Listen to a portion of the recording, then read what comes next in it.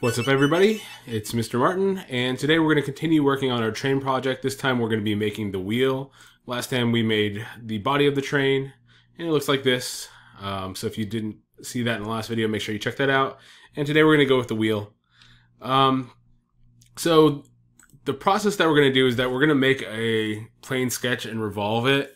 I tried making it a few other ways, and I found this to be the easiest way in OnShape. So we're going to go ahead and start a new sketch, click the front plane, go to our front view, and then we're going to make the following shape using lines.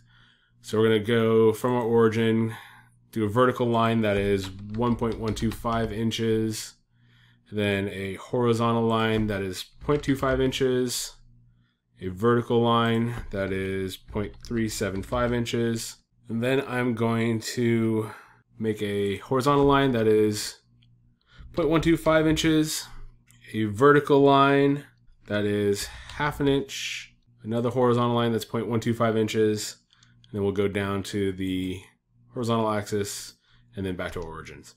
If you want to, you can stretch all these dimensions out so you can see things a little bit clearer. So it should look like this. And we're going to then use the sketch fillet tool to round the top of the wheel. So that's up here next to the trim. And we're going to click the corner here. And we want a radius of 0.125 inches. And we're going to do the same thing with the other edge as well. Hit enter. So we get a round wheel top here.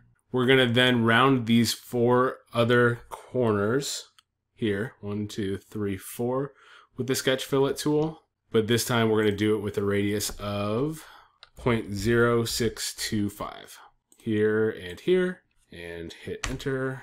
Then we have 4 sketch filleted corners there. We can then finish our sketch by clicking the green check mark, go back to our home view, and now we are going to revolve this, and we're going to revolve this face around this bottom line that we drew, and it's going to create this wheel shape. All right, next we're going to create another sketch, and it's going to be on this circle here in the middle. We'll zoom in a little bit so we can see it better, and all we're going to do is place a point at the origin. So we're just going to click there, and the point is placed. We can't see it if we're in that right side view, so if you go back to an isometric view, you can see that there's this dot right there, and that's the point that we've made.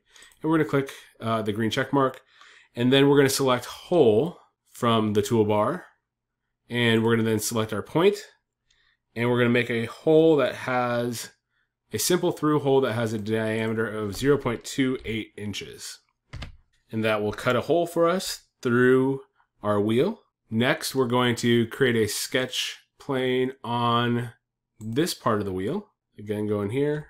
We're going to make a circle that is going to be on this axis.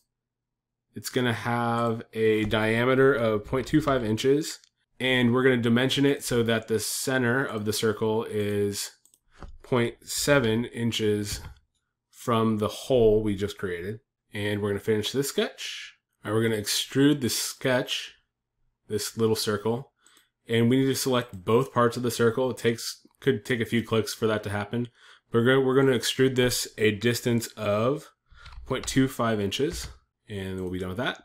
And so now we have this peg coming out of the wheel, and we're going to make another sketch on the face of the circle that we just made. We're going to put another circle here, centered in the center of the larger cylinder, and we're going to make this circle 0.125 inches in diameter, and then that circle is going to be extruded a distance of 0.125 inches. We're then going to create another sketch here on this face. We're just going to drop a point in the center so we can make a hole, and we're going to make a hole that is 0.0625 inches in diameter, and it's going to go not through, but it's going to go distance of 0.25 inches. So it's going to go depth of 0.25 inches. So a diameter of 0.0625 inches and a depth of 0.25 inches. So we have that hole there now. Now we're going to rotate our wheel so we can see the back of it. And we're going to create a sketch on the back of the wheel. And I'm going to make 2 circles, center point circles. One is going to have a diameter of 1.25 inches. And the second circle is going to have a diameter of 0.75 inches. Then we're going to make a series of 12 lines.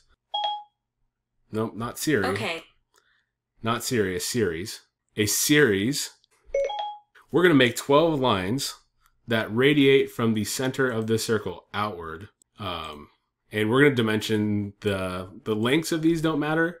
They just need to be longer than the edges of our circle. 12 lines, that'd be 3 per sector. And we're going to dimension the angles after we get all these drawn. Click the wrong button, and I went to revolve, and now I have to click back into sketch 6. Everything is good though. That kind of stuff happens. I'm going to fast, enthralling, entertaining mouse clicking here. All right, next we're going to dimension these lines, and we want the distance between all of these lines to be, we want the angle between these lines that we created to be 30 degrees all around. I'm going to start off by dimensioning this line to the horizontal axis, and that's going to just be 15. And then everything else is going to be dimensioned off of that. So 30, 30, made a mistake, 30, 30. Looks like these are all snapped into place where they should be, which is convenient if the program did it correctly. And then we're good. All right, so we have all these awesome lines drawn now. Now we're going to trim our sketch. So we end up with 6 wedges. So we're just going to start clicking away at some things, and we want there to be this wedge here.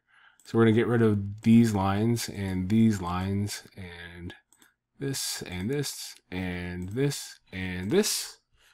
We want this wedge. We want this wedge. One here. A little overzealous. A wedge here. All right, so we have 6 wedges here, and we can finish our sketch. And now we're going to go back to this view, and we're going to extrude, and we're going to cut or remove all 6 of these. We're going to remove extrude, and we're going to remove extrude. We can just go through all, and we're good to go. If we rotate it around, we can see that we have a nice spoked wheel with a pin that we're going to attach so we can attach wheels to each other. And then we're going to put a peg through this hole to attach to the train body. So that's it for today's video, other than, let's see, we should change this to PLA, and I want to see your mass properties. So your volume should be just under 0.7 cubic inches with a mass of about 0.032 pounds. So hopefully you have found this video helpful. If you have any questions, feel free to shoot me an email or leave them in the comments, and I will get back to you as soon as you can. And until next time, be well.